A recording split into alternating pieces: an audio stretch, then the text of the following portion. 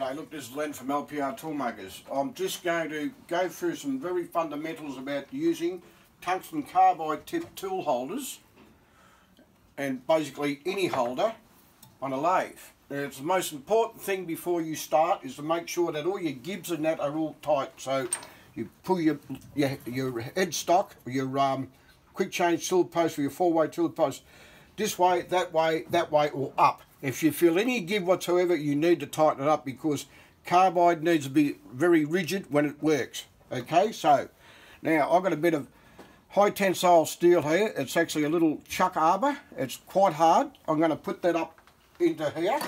And the next very main thing, using tungsten carbide or just high-speed steel cutting tools, is that you must have your lathe tips right on your centre height. Not a little bit up, not a little bit down, it's got to be smack on.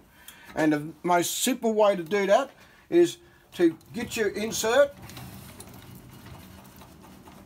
We've got carbide here. I'm going to turn the machine on now, and what we're going to do is we're going to take a cut to the centre of that spigot. Right now, if that spigot is spot on, this one here is, if it's down or up, you adjust it until it's smack on. Don't worry about the tail stock. This is where it all comes out from your headstock. So we'll turn this on. And we'll take a cut.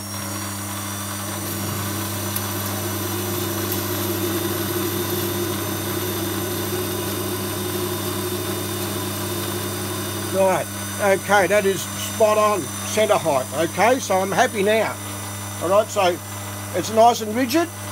The insert is on the centre height. I'm ready to take the cut, right? So we'll turn the machine off.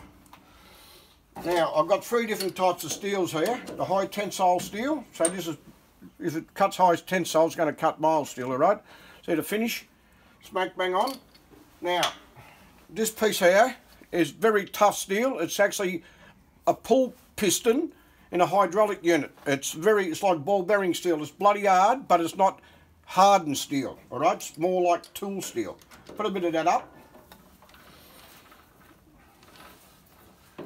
Now, when I use tungsten carbide on a lathe for doing small jobs, I don't use coolant at all, right? On steels. Note that, steels. Other non-ferrous metals, you may have to, all right? So, turn the machine on.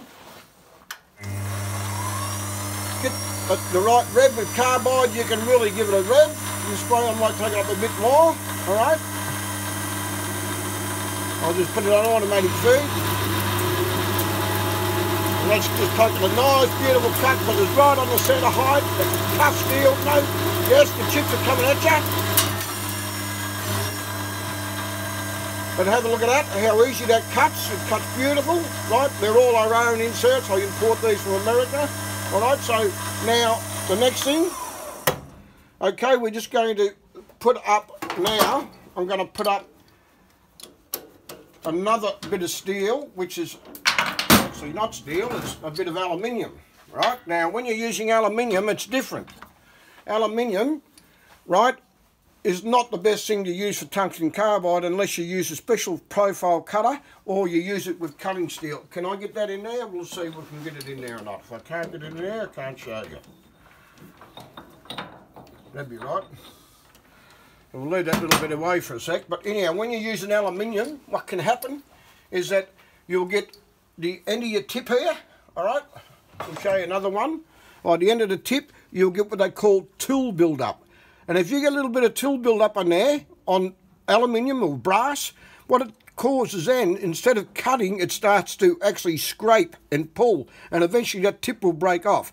So a lot of you people to the trade will tend to blame the insert and not using the right type of insert or the right type of fluid. Now, when I use aluminium or brass, I probably actually prefer, if you're going to use it on a CNC machine or a lathe, always put a little bit of Tap Magic on the end of the tip, which I did have somewhere. Where's my Tap Magic? That'll be right, I had it sitting right there. Oh, right, so a bit of Tap Magic, you just put it on the end of your tip. You don't need to put it on your job. Now what that does, it helps to prevent tool build-up, right? So when I say help, it still will happen. You have to keep your eye on it. When you see it just starting to happen, you go and get a little scriber or a little rule and just flick it off. Don't put your hand on there because you might cut your bloody hand off. Alright, now I do have a bit of brass. So what I'm going to do, I'm going to show you what happens with brass. The same thing again. Alright, this is a nice piece of brass. Not really. You'll cut brass with these, but it's the same thing. You don't put coolant on it, but you will use it with a little bit of tap magic, right? So we know we're on the centre height. We'll take another quick cut just to prove it.